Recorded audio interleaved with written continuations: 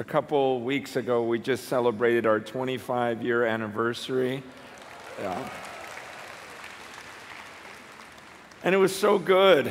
We're in Lake Tahoe, California, just for a couple of days and just praying and thinking about everything God's done in our lives over these 25 years.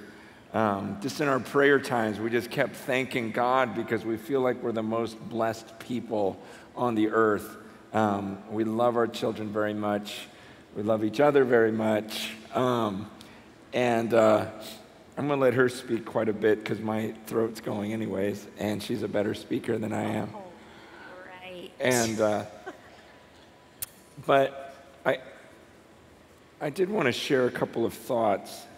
Where my notes went. Oh yeah, about I'm excited that there are a lot of singles in the room. We're going to be talking about marriage and parenting, but so often I feel like we're helping people after they've already made so many mistakes. And so it's nice to be with some singles also who you're going into this world and you're thinking about, you're contemplating, you're pursuing marriage, and maybe to avoid some of the mistakes, because we got such bad advice when we first got married. And I feel like so many people told us, oh, it's going to be so difficult, the first month. And then the first year is going to be really tough. And then, oh yeah, there's this thing called the 7-year itch that's horrible. And then there's, once you have a baby, that's going to be a tough year. And oh, the 2-year-old stage is the worst. If you have a 2-year-old, all of these things people told us. And so we went into marriage almost afraid of some of these things and expecting. And every year we'd be like, gosh, when is it going to get bad? Because this is pretty good, And it just kept getting better and better. And with every child, and 2-year-old, like terrible, that's like our favorite age, And with every child, it just seems like the Lord has blessed us more and more and more. And I'm not saying that there won't be difficulties in your marriage, but something that we've learned is that it really starts with what I was talking about this morning, about knowing the Lord. And like I was sharing, like when you're alone with Him, like Psalm 23 says, He says, the Lord is my shepherd, I shall not want. Like when I'm alone with God, I am so full. Like I'm like, God, life can't get any better. I am in the presence of you. And like the psalmist says, he says, my cup is overflowing. So that's the way I feel when I'm alone with God, is like I'm so full. Picture a cup up here and it's overflowing and just splashing over. Like that's the way I feel when I'm with the Lord every morning. So when I get out of my prayer time, I am spilling over. And so when I see my children, that love is spilling over onto them. When I see my wife, that love is spilling over, because I'm not, too many people walk around like an empty cup. And they're like wanting something from you. They're unfulfilled, they're unfilled. And some of you, maybe you're single and you're unfulfilled. Your life doesn't feel full. And so you think that, okay, but once I find the right person, then it's going to be great. And it's like, no, Lisa will never be able, as amazing as she has been, she'll never be able to fill me the way God intends to, the way God created me to be filled. That comes only from the Lord. And we see so many people fighting in their marriages, and it's because they're empty people. It's almost like years ago I went scuba diving. How many have gone scuba diving? Has anyone gone scuba diving here? Okay, 6 of you. Okay, but it's not a big thing. I figure with the ocean you might do it. Okay, but It's kind of terrifying. It's kind of cool, though. But you have this mask, and I remember going way down and thinking, oh man, if this thing fails, I will die, right? Like, I can't get back up in time. So we were going down this thing called this blue hole, where we're down like 75, 100 feet down. And they told me, they go, when you get to about 65 feet down, it'll feel like you're on drugs, like your mind, because of the nitrogen or something like this. So I'm a little scared, And so I get down to that part, and I'm like, I just began to panic, because I thought, if this mask does not work, this is all of my oxygen. And I began to panic a little bit. And I told my friend who was the instructor, I'm like, get me up, because I got scared. And he's like, up, because you can't talk, because you're in the water,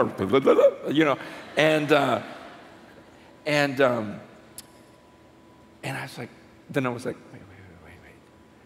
And I just relaxed, and I thought, no, you know what, Lord? Even when I'm above water, I'm dependent on you to breathe every second. So it doesn't matter that I'm 100 feet underwater right now. I'm okay. And I told the instructor, let's keep going down. Let's go down. But I think about that oxygen tank and how dependent I am on it. And it's almost like in some marriages, people don't have their own tank. And so if there was just one tank between us, we would have to keep sharing it back and forth. Oh, I need air. No, I need air. I need it more than you. I need it more than you. And that's what I see in so many marriages. But if you both have your own tank, if you're both filled from the Lord, and you have your own air supply, your life supply, then you just swim together. You live life together. Like, I'm not a needy person that needs so much from Lisa. And in the same way, she's not this needy woman that just depends on me for all of her security and everything else. It's like, we're good before the Lord. We love the Lord. And so same with our kids. Sometimes I see parents that almost want to try to live through their children, and they almost have children for themselves because they need a friend or they need whatever. And again, it's almost like sucking all the life out of your children because you yourself need something from them because you're unfulfilled. And so I guess one of the most important things that I could say about this and the 25 years, this has been amazing. I'm not exaggerating.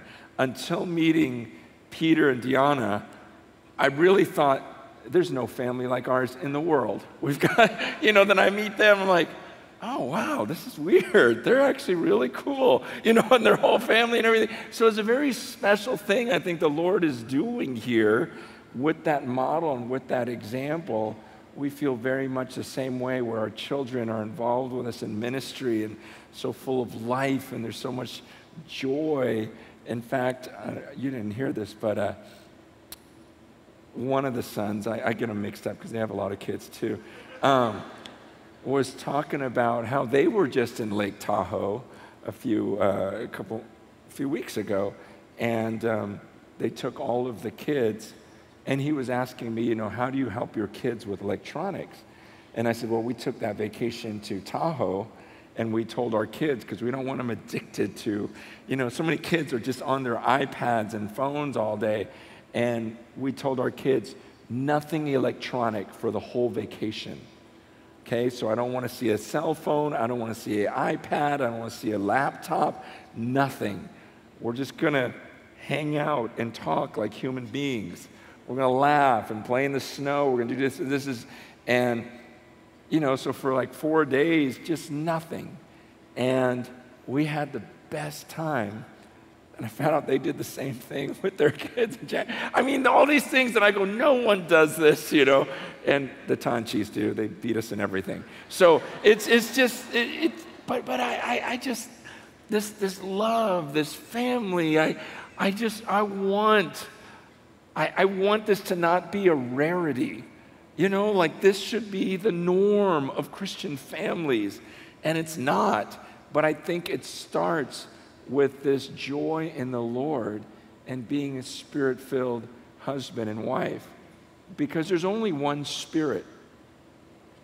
So like I've said, there has never been a Spirit-filled couple that has gotten divorced.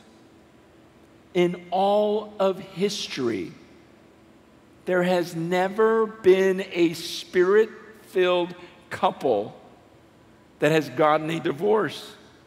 Every divorce is because one or maybe both of the partners are not Spirit-filled and are not living the Spirit-filled life. Why? Because there's only one Spirit. And so if I am seeking that one Spirit and Lisa is seeking that one Spirit, guess what? We're going to come to the same conclusions. It's those times when one of us is acting in the flesh and just thinking about ourselves rather than what he wants, that everything falls apart. One last thought, and then I'm going to have her share, is so I'm 51, and last year I had a 50th birthday party, but I told my wife, I hate parties. Like, I don't want any parties for me, you know? But for my 50th, I go, here's what I want to do. I would like to gather people together to pray. And as my birthday present, can we just ask people to fast that day for me? You know? And just pray for me all day. And I say, pray that this next season of my life, I'll grow so close to Jesus.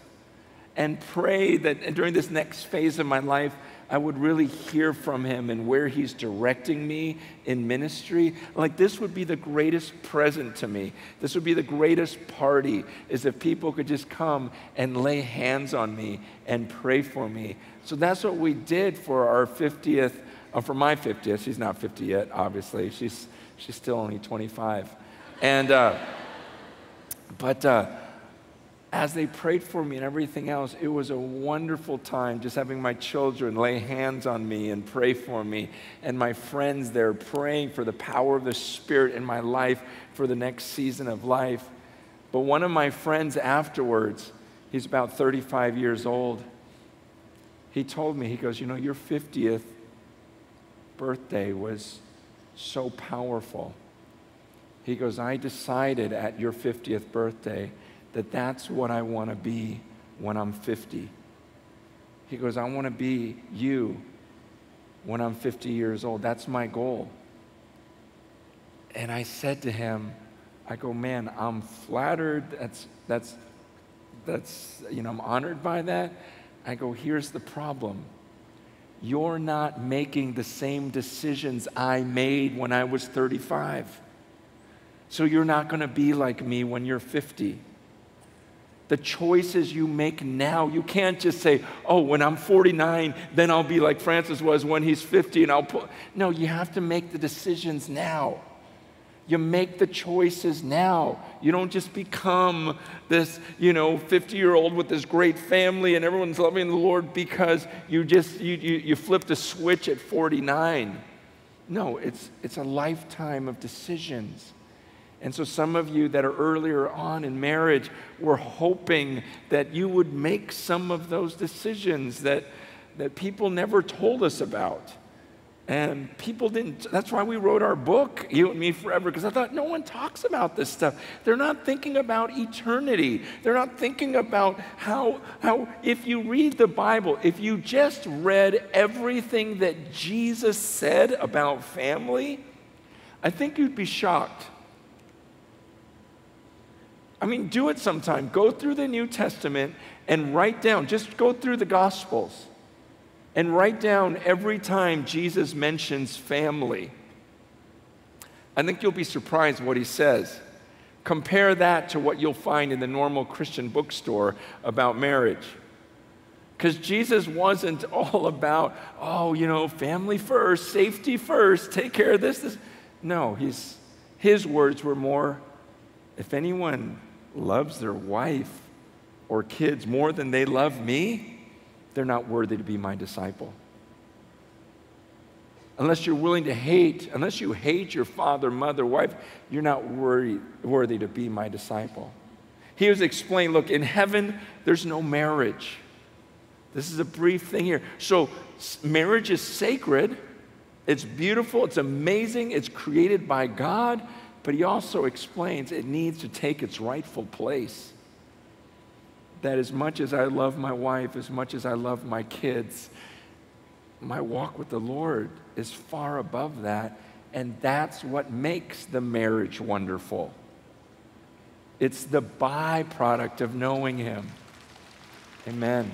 Amen. You want to share a little bit? Wow. We'll sit down. That was a good word. Thank you. It's interesting because we hadn't really talked about today, and that was what was on my heart, was how much you have to think about what you want to be, because things don't just happen. Basically what you just said. Is that what you were going to share? I really was. Oh, okay. Do you have So anything you else to stole share? it. I told you could go first. But he's the leader, and I said, I think you should go first, so that you will show them that you are the leader, and I'm the follower. We have done a lot of counseling in our years of ministry, and I think the Lord has revealed to us over time that, a person or a couple will walk in the door and they will share with you what's going on, what their issue is.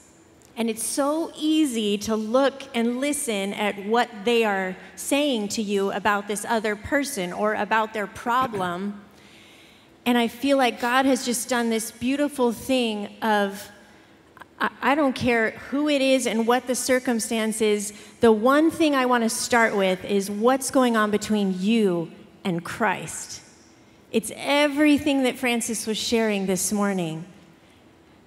Like, I need to know first, where is your love for God?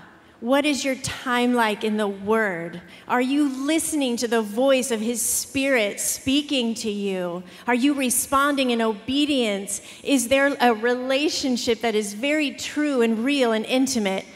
Because 10 times out of 10, when they are walking in with bitterness, rage, anger, just so many issues,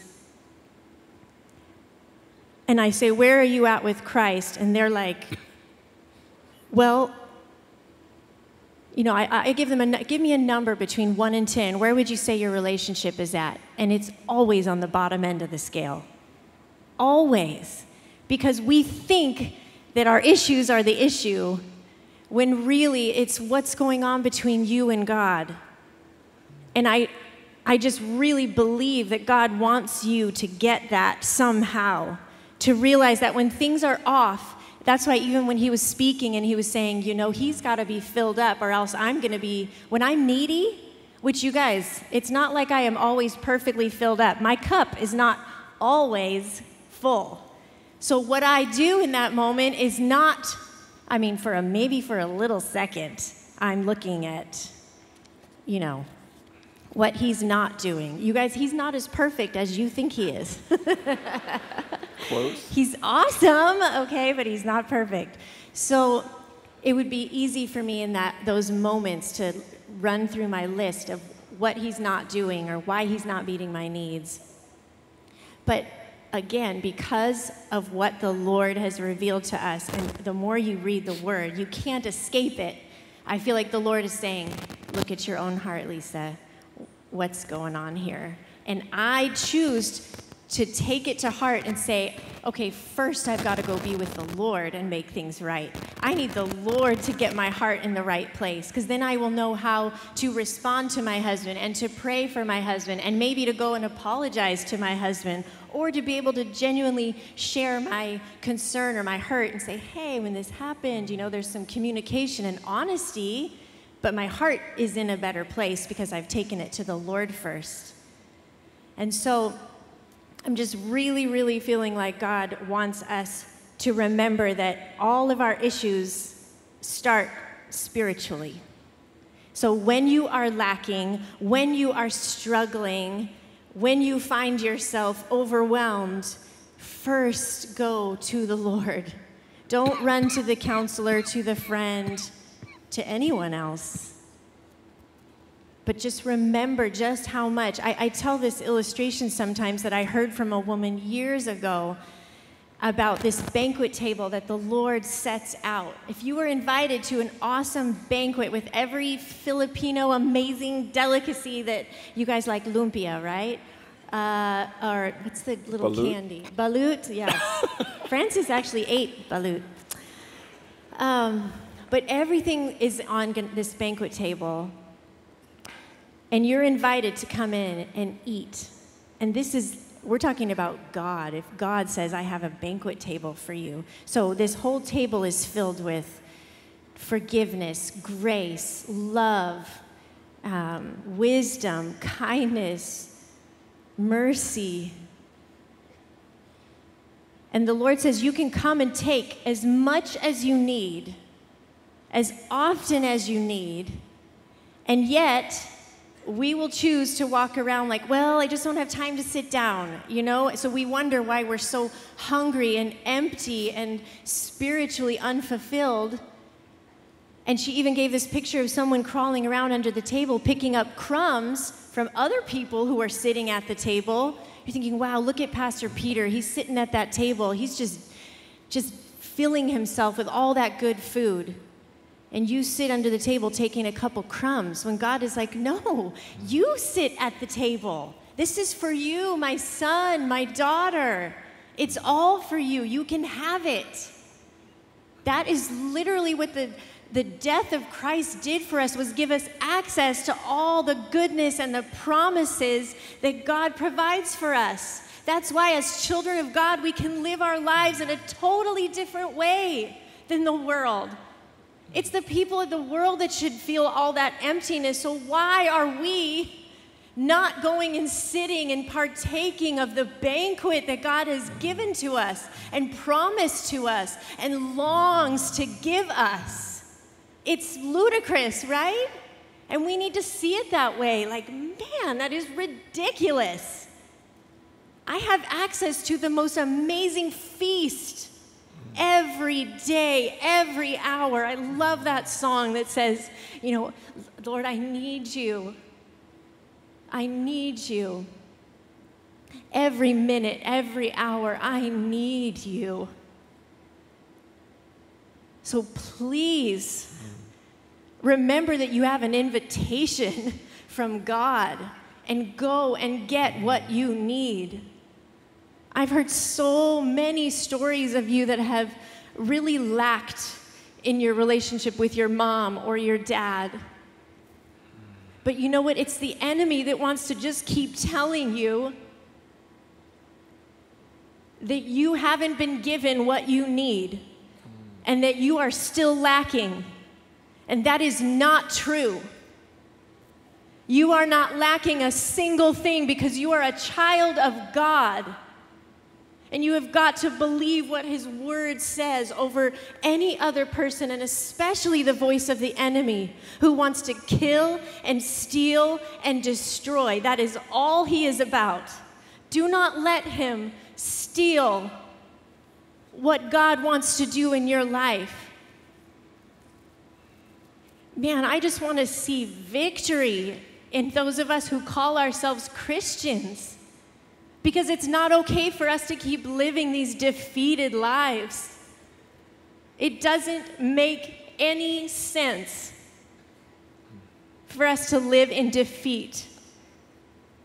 We were just gathered with a bunch of our women leaders, back home, and this young woman shared this beautiful connection when she was talking about the Israelites just before they were going to go into the promised land.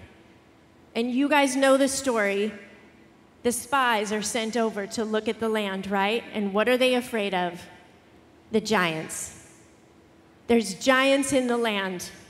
You know what? The land is amazing. It's so awesome, but there's giants, so we can't do it. There was only 2 who was like, you guys, it's amazing. Who cares about the giants? We have God. He's going to give us the victory. Do you remember why it's called the promised land? Because he promised it to us. It's a promise. So why are you worried about the giants? Why are you even talking about them? We have God. He's already told us that we will have victory. And this girl says, you know, we're talking about, well, we need to break the chains of this bondage, these things in our lives, these lies, these things from our past, addictions, sin, whatever it is. She's like, we're just like those Israelites. We're standing there looking at what we need to overcome, what we need to try to forgive or forget, stop doing, start doing. And she says, we're praying and asking God to break those chains when he has already broken them. You are already free. You need to walk into the promised land. There's nothing holding you back. You are not shackled anymore. So it is unbelief. It is unbelief that is keeping you from going into the promised land. It's on you. It is not on him, because he has already set you free. Isn't that the most amazing news? There's the promised land, and you are already free. Don't be like those Israelites. Oh, we are just such sinful people. We're so in need of being reminded of the truth. I hope that the Spirit in you is going, oh my gosh, that's right. Why am I so filled with unbelief? We should be crying out for bigger and stronger and truer faith. I've been asking for it all the time now, and God is answering. He's a good father. He wants to give good gifts to his children. So when we pray for these things, we can know that he will respond and answer and listen. Ask him for faith to believe the work he has already done to set you free, to believe that the promised land is yours and you can walk in victory and freedom. You know, it's interesting. I'm thinking as I'm listening to my wife speak that, and people said this about our book too, they go, it's not really a marriage book in a lot of ways. It seems like it's more about your relationship with God. And I go, yeah, that's exactly it. Because most of your marriage problems are not marriage issues. They're God issues. It's because you lack in your relationship with God that you're driving your spouse crazy. It's because you don't really understand the forgiveness in Christ that you can't forgive your spouse. It's that these are the things, that's the issue. And at the same time, when you are filled with him, then this is easy. It really is. When you are fulfilled in Christ and you are full, it's like when you go to a buffet and, everything she was saying, you've just eaten so much, you're not going to fight over that last piece of cake. You're just like, you eat it. No, you eat it. I had too much. That's the way we feel in our walk with the Lord. Like, I don't need anything from you. You don't need anything from me. Then let's just go. Our cups are both overflowing, and so we've been able to bless other people in our lives. I think that's part of the sadness too, is we've seen so many of our friends that because they're not filled up in Christ, then they start having marriage issues, and then they're no testimony to the rest of the world. They don't have the life to help other people. And I hear so many people say, well, we can't serve in the church right now because we're having so many problems between us. We need counseling first. And we hear this all of the time. And that's the way Satan is destroying the ministry in so many ways is by affecting our marriages. I did want to say something. As Lisa was talking,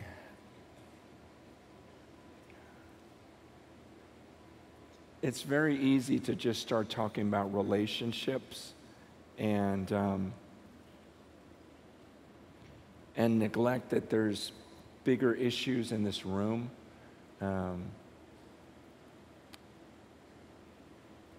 Like I said this morning, I'm sure that there are some of you in this room that are in immoral relationships. Some of you right now, even as you sit in this room where we're worshiping God Almighty, you're sleeping with someone that you are not married to. And I know in the world that's not a big deal, and I know that there's a lot of that going on in the Philippines. And in fact, some of that is the reputation, is that there's just a lot of sleeping around.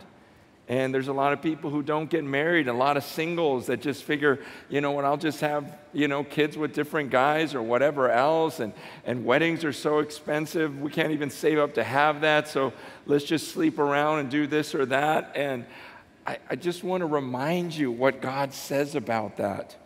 Like, people always tell me, well, a sin is a sin. I'm like, not really. Because when God speaks about immorality, he speaks about it differently. He says, now I can't find it. Is it 1 Corinthians 6? 1 Corinthians 6, he says,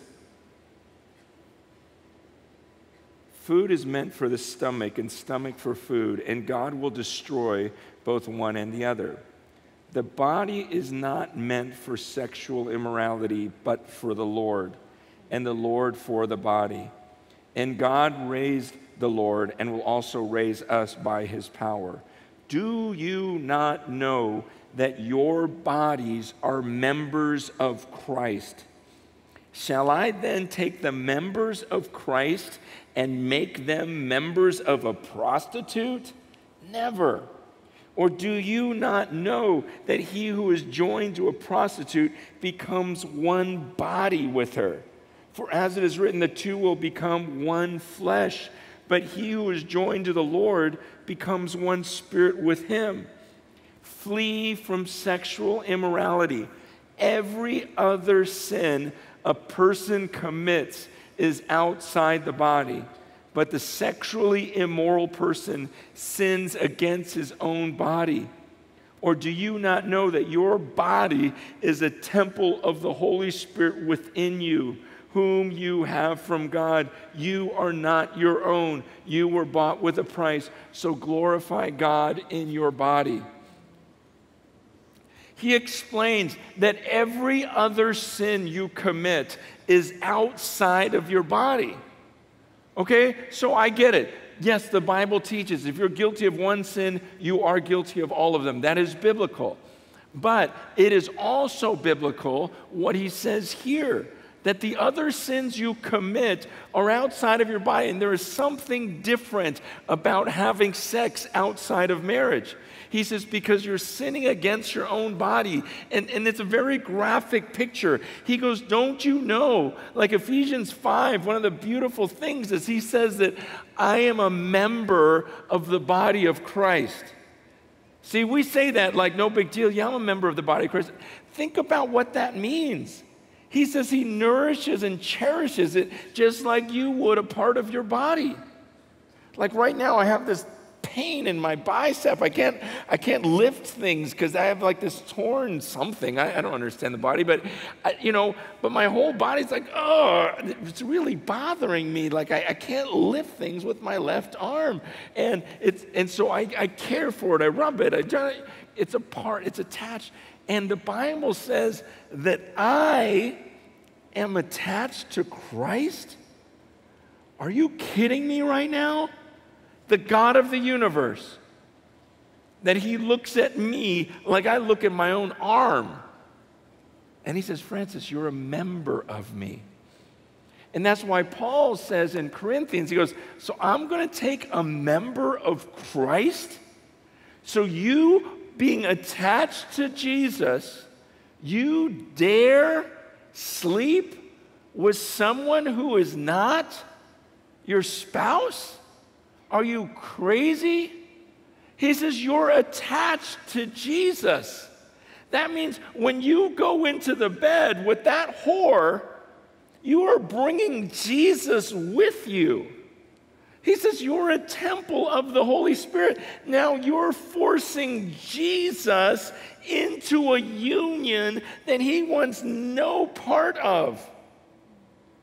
It's this picture, it's a really ugly picture of you're in a sense raping God. You're forcing him into a sexual relationship he wants nothing, no part of.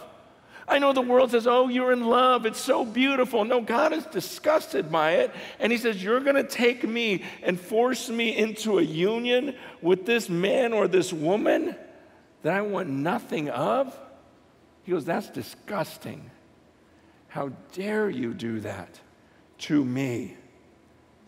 And then you're going to walk into a church gathering and sing to him? Okay. That is just disgusting. And if that is you, man, don't come back. Not till you repent. Turn away from that. Gosh, it hurts the church. But man, I hope, and some of you guys go, wow, you're really strong on this. No, because the Lord is very strong on it. This is so sickening to him. I mean, you've got to understand, too, for some of you guys, like, if you dare take one of his daughters, okay, and you sleep with one of God. Okay, I have 5 daughters. I have 5 daughters.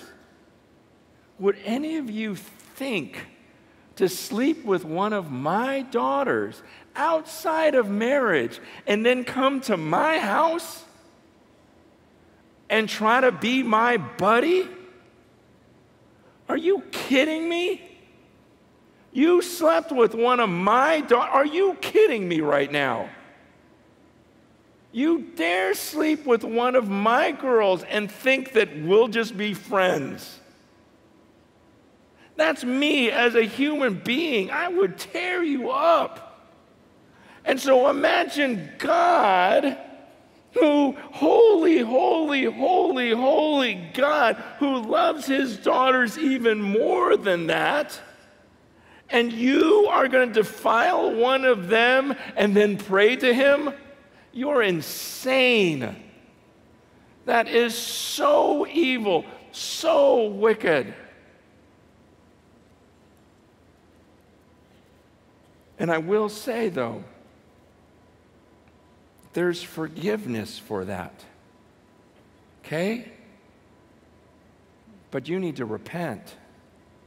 You need to walk away from that. You need to confess it to the Lord. The crazy thing is the Lord will forgive you probably better than I would. Okay? But he will also punish a lot worse than I would. And I'm just telling you, please, for your sake and for the sake of his church and for his bride, I'm tired of hearing about people in ministry and people in these churches that are living the same way that they do out in the world. It's ugly. It's ugly. Some of the decisions we made early on. I was a virgin when I got married at 26. Because I became a Christian pretty early on in my teen years and realized, man, and I'm not saying I was perfect in any way. Man, I was like every other guy, the temptation, everything else. But at least kept that part for marriage. Lisa, same thing. Maintained herself, kept herself. We made decisions early on out of our walk with the Lord, so that when I put that ring on her finger, she could know that, look, I saved myself for you. And so that's why when I'm gone traveling or whatever, she knows she can trust me, because you know what? I showed her that. And even when we were engaged and all the passion there and everything else, it's like, no, I'm going to show self-control, you know? And because I want her to know that I'm a man of self-control. And you can trust me when I put that ring on your finger and I say, there will be no other, I meant that. And the same vice versa. These are the decisions you make at a young age, and they continue on. And that's why you can say when you're 50 years old, man, this has been good. And you can say after 25 years of marriage, this is insanely good. Everything has been so good, you know? But it's decisions you make today. And it's true, I understand, in a group this size, many of you have already made those mistakes. But I'm telling you, there's forgiveness. And not only that, but there's redemption. Because maybe you're single here and you've already committed this disgusting act with someone else. But maybe you hear this message and you realize how disgusting it is in God's eyes, and you actually repent. What a beautiful thing to be able to say on your wedding day to your spouse, look, I heard this message and I heard the word of God, and I was so convicted about my life that I turned it around and I kept myself pure from this day on. And to be able to give that gift and to show that that's really the Holy Spirit in your life, changing the way you think and changing the way that you lived. And I hope that's true. I hope that will happen to some of you today. But I had to throw that out there because that was just stirring in me, that I'm just going, you know what? We can talk about this relationship with God and everything else, but let's just cut to the chase. You can't have a relationship with Him and continue in that type of immorality, just like you cannot rape one of my daughters and expect to have a relationship with me. It's just not going to happen. You've got to pick. You've got to choose. Yeah, the verse that comes to mind is, set your mind on things above, not on things of this world. And husbands, if you're listening, do you want to know the most wonderful thing you can do for your wife? It's to set your mind on things above, and to set the tone of your home on things above, not the things of this world. I tell Francis very regularly that is the thing I am most grateful for, that he is a man who has led me and our children towards the things above. You know, where is your treasure? Is your treasure here? Because wherever your treasure is, that's where your heart is going to be. So if your treasure is here on earth, if this is what you're living for, then by all means, you're going to do what thou wilt. You're just going to do what you want. And there's going to be a lot of pain and sin and ugliness that comes from that. But if you set your mind on things above, and you store up for yourselves treasures in heaven where nothing can destroy it or touch it or take it away. There's so many times when Francis will sit the kids and I down and he'll say, this is the decision that we're making because we're not ever going to regret this in light of eternity. In light of what's coming. We're not going to live for this world. And he just sets that tone over and over and over again. So I just want to say to you husbands, step it up and set the standard in your home. And say, we've got to remember why we're here and who we are here for. It's the whole heart behind why we wrote the book even. it's like we've got to get people thinking, you know what, marriage, nothing is for you. It's not about you. Do you need to hear that all the time? Because I do. I think about myself way too much. And I'm just willing to bet that you're probably just like me. You think of you more often than anyone else. What do I want? What do I need? What do I want to get? Where do I want to go? It's always me, me, me. So even in marriage, even in singleness with deciding, well, I want this and I want that. God, what do you want? God, do you want me to be single? Well, then the verse that came to me, the first one for you guys last night was Colossians 3, verse 17. And it says, whatever you do in word or deed, do all in the name of the Lord Jesus, giving thanks through him to God the Father. And I'm like, well, that's kind of a weird verse, Lord, but not really. Whatever you do. You mean even marriage? Have you guys, when is the last time you considered, you know what, this marriage, I'm doing this in the name of the Lord Jesus. Whatever you do in word or deed, do it all in the name of the Lord Jesus. And a little bit further down in verse 23, it rewords it a little bit. It says, whatever you do, do your work heartily as for the Lord rather than for men.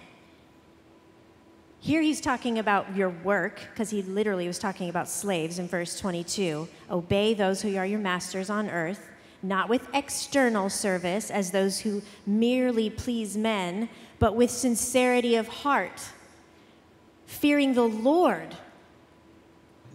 Like, he's just bringing it down into every part of your life. You could go to your job and you've got the worst boss ever and you hate your job, but you choose to do it as unto the Lord, because that's what we're called to as believers. It doesn't matter what earthly things you see or are involved in. Your circumstances are not what define you. You do your work as unto the Lord because you fear God. And in the same way in marriage, it's like we just need a new perspective. We just need a mind shift. Like this marriage, I'm so about myself in this marriage. All I'm thinking about is what I need and what I want and what I wish he or she was like, or what he or she would do for me. And you're not thinking this marriage is for Christ. I want to work in my marriage as unto the Lord. And that changes your whole motivation. You guys, Francis will not always motivate me to do what is right. Sometimes he does, because he's a pretty good husband. But what about when you have a husband who's not so great? Do you get like the get out of jail free card that you don't have to be a loving wife or a loving husband? Man, God calls us to something deeper and greater as believers. No, do everything as unto the Lord. So the first thing you have to do in your marriage is remember that it is not about you. It is about Christ and it is for Christ. And if you look in Colossians 3, starting in verse 12, it just gives this beautiful passage that I think you can just so take to heart as a preaching for all of us, but especially for marrieds.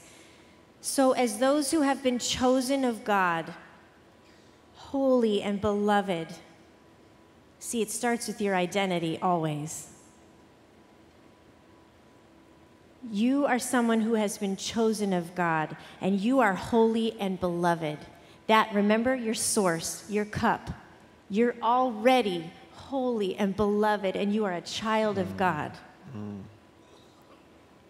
Then he goes to what you do. Then out of that, put on a heart of compassion, kindness, humility, gentleness, and patience, bearing with one another and forgiving each other.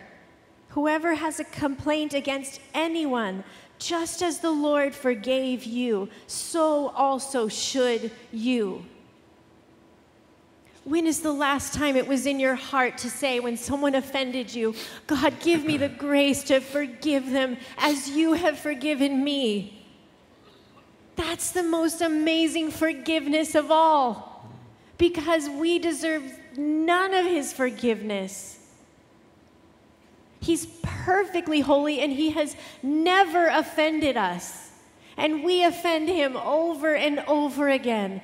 And his forgiveness is there, and it's real. And he says, forgive as I have forgiven you. That is a word for you guys to take to heart, because there is another passage in Scripture that says, if you do not forgive, I will not forgive you. God is very serious about this. And listen, if you are going to enter into a marriage relationship, you will need to forgive.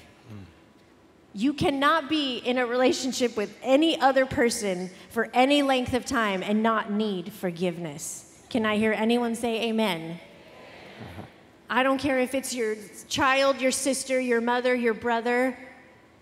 Man, we offend one another. We are sinful people. And we just want to be this fountain of forgiveness and grace to offer to people. I forgive you. Yes, I will forgive you. And to pray and ask God for the ability to forgive when we don't feel it. But man, if you could just take this test, maybe on your own, you can ask yourself, you can ask your spouse. Here's where I rate myself in putting on a heart of compassion, kindness, humility, gentleness, patience, and that forbearing spirit, forgiveness. Man, where are you at with that? That we could just sit for a good hour and deal with some things with the Lord, right? And maybe it's time to have that conversation. There are times in our relationship, I don't know, maybe every couple years or during an anniversary, we'll sit and say, hey, if there's one thing I could do differently or better, like how can I be a better wife, or what do you see that I need to work on? And man, that just like builds humility into your life, because guess what, I don't ever want to hear what I'm doing wrong or what I need to work on. But if I'm asking for it in humility and I'm saying, hey, can you tell me where do I need to work? What am I doing? Have I offended you in any way? And build that heart of compassion and kindness and gentleness, humility, which is so precious to God and is so necessary for any relationship that we are in. When she was talking, we're hitting a lot of really heavy things. And it's kind of like when we were writing the book, how I was like, wow, this sounds really heavy. And there's this other side, too, of just the Lord says how he gave us everything to enjoy. And I don't want you guys to walk away thinking, gosh, Francis and Lisa, they probably just at home preaching to each other all day. Because we're just like, yeah, this, and if you're sleeping with someone, you're going to hell. You know, like, it's like so much of our marriage is just laughter, you know, with the kids and enjoying each other, because it is such a beautiful, beautiful thing that God created. And even, I want to apologize, even like a lot of times in the church when we come to the area of sexual immorality, like we talk about that, and yet it's almost like we can look at that as a negative thing, sex itself. And we forget, like, there's so many things that are distorted in our world that Satan is almost taking the glory, you know, trying to take that glory away from God, when God created something so beautiful in marriage. And that's what we want for you, is like there can be so much joy, but it comes with repentance. And even, you know, let's just be honest, like sex is awesome. You know, like it's not like that was from Satan. It's not like God created Adam and Eve and then he was like, hey, what are you doing? Get off her. No, this was his creation. It was amazing. He says, whether you eat, drink, whatever you do, it all for the glory of God. We have a God who's so creative, so beautiful, so amazing. I mean, we were talking about eating earlier. Isn't eating just the best? Like that taste in your mouth. I mean, God could have created it in such a way that we're like the plants and we just suck dirt into our feet and like, I got energy now. But instead, in his glory, he goes, no, I'm going to make food. And you're going to taste it. And you're going to love it. And it's in the same way, he could have said, well, we need to procreate, so I'll have you touch her forehead and she'll become pregnant. But no, he's like, no, I got a better one. Okay, and it's that whole idea of him, you just go, God, that's amazing. This is a beautiful, beautiful thing. And so in the same way with marriage, let's not let the enemy steal this thing. You have so many young people that are dreading and terrified of, I don't know if I want to get married because, I know this person's relationship and that person's relationship and this and this and this. And in reality, this is God's creation. It's beautiful. It's sacred. And when you pursue things his way, it can be so amazing. I can honestly tell you young people, man, 25 years later, I desire my wife as much as I did in day one, and probably more so. Yeah, probably more so. I know it's kind of weird to talk about here, but I go, you know what? That's the way the Lord designed it. It can be this beautiful, beautiful thing.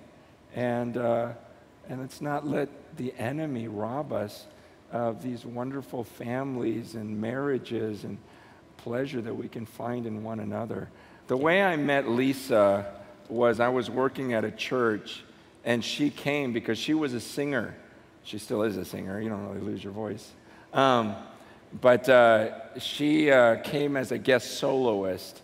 And so I had heard about her, and she was kind of a big deal back then. I mean, she still is now, but I mean, she was the former Miss Teen California, I know. And she was like this recording artist and everything else. And meanwhile, I'm like this pastor that's losing his hair, and I just thought, this girl is definitely out of my league. But it was one of those desperate, I'm just going to try, I'm going to go for it. I just, losing my hair was traumatic. It was like, oh man, I better hurry and find someone. And my mom did say, he's going to lose his hair, don't you? I was like, Mom, you're so shallow. Yeah, she wasn't thrilled with me. But so that's how we met, is that she was singing, and I just was blown away by her voice and her beauty, and then,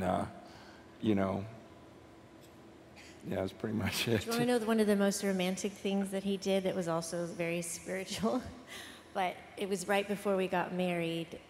He gave me a gift, and it was a Bible, and it had my new name on it my new name, even though we weren't married yet. So it said Lisa Chan, and then he inscribed on the front, just a beautiful letter, this is what I want our marriage to be founded on. It's all about Christ, and it was just a beautiful letter. Isn't that so sweet? That was such a good gift.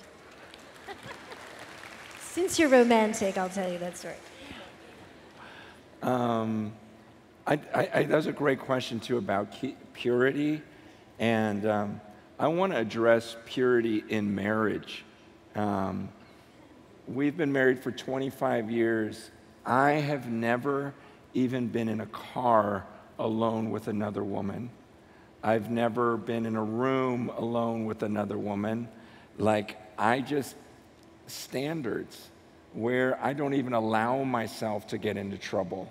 There's just no opportunity for that. And I think those are some of the decisions you have to make early on, because you go, look, we're all tempted in so many ways.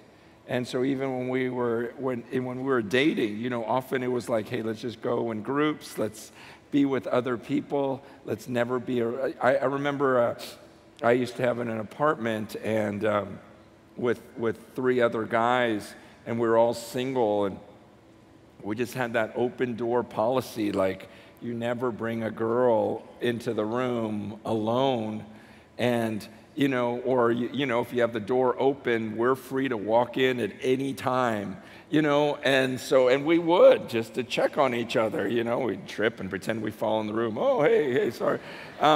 It was just like, but all of these standards, even when I was single, the temptation, even like pornography or whatever else, and there was just that struggle of lust. And I remember even just because I was so convicted before the God of wanting to keep this temple pure, I told the Lord, okay, if I struggle with lust one day, then I won't eat the next day. And I'll spend the whole day fasting, and just so that all day long I could remember like the sin of the day before and ask God to cleanse me of that. And I lost about 15 pounds that way too. No, but it was just, the Bible talks about like disciplining yourself, for the sake of godliness. And so sometimes we set up these standards in our lives so that it's like, because I want to stay pure in your eyes.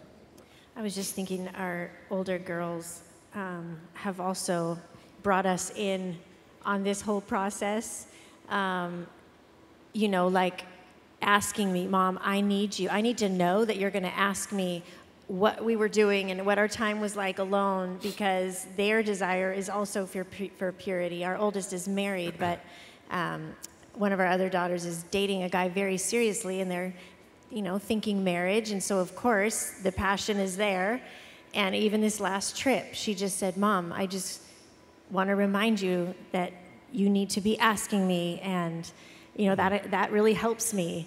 And so I'm thinking, wow, that is such a blessing to have your children just say, I want to ask you to speak into my life here, and it will help me if I know that you're going to ask. And I'm like, girl, I will be asking.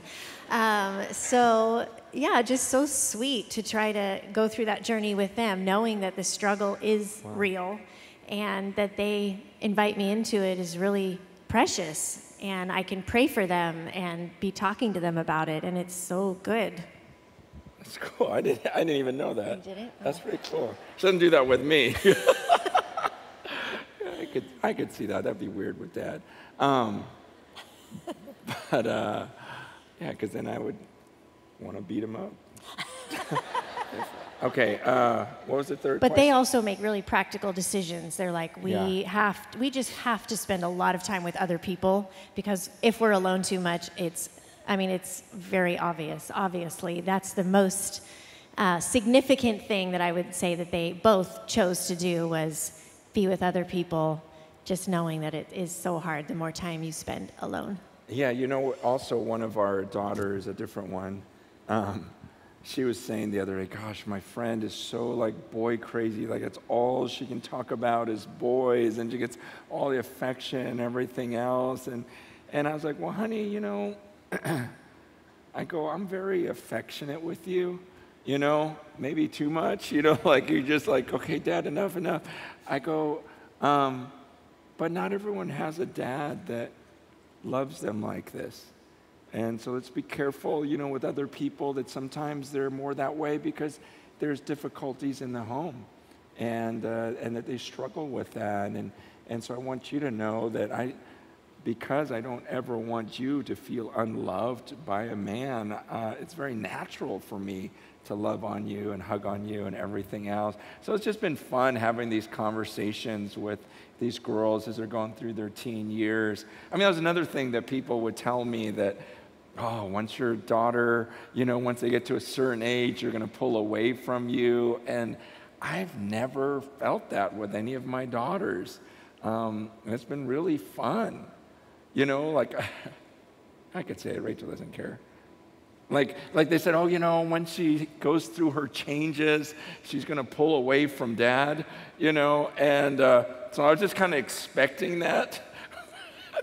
But that's not the relationship I have with my girls. And I remember, like, our oldest, one day when she was going through her changes, she walks in the room, she goes, Dad, your daughter is a 34B now. Wow, that's weird, okay. But it's just like this relationship where there's just laughter and openness and friendship. And that's what I'm saying is like all of this, it all comes together and be such a beautiful, beautiful thing. And I love my kids so much. And it's so fun to now be a grandfather and still have my oldest daughter, whenever I share something with her, she's like, wow, Dad, I still need you. You still have so much wisdom, and I still get cards and texts and everything else, and it's never changed. Like it's always been like that. And in every phase of their life, it's just been like this intimacy. Because I remember when we first had our first child, someone told me about, he says, you've got a little girl, what a gift. And they said, she's going to marry a guy who's just like you. And that was a scary thought, because you love this child so much that you go, well, then I need to become that man that I would want her to marry. And they explained to me that her picture of God is going to be impacted by their view of you. And so I thought, wow, I represent God to these kids. So that's why from young age on, they respect me. I discipline them. I punish them because I want them to understand that this is the picture of God, a God who disciplines the ones that he loves. I forgive them quickly. I embrace them. I am affectionate with them because I want to show them a dad who is like God, who loves me, who wants me to call out Abba, Father, who does forgive me, and I know his love is unconditional. Like, I want to show that to my children. And it's all of things. That's why it's got to be about God first.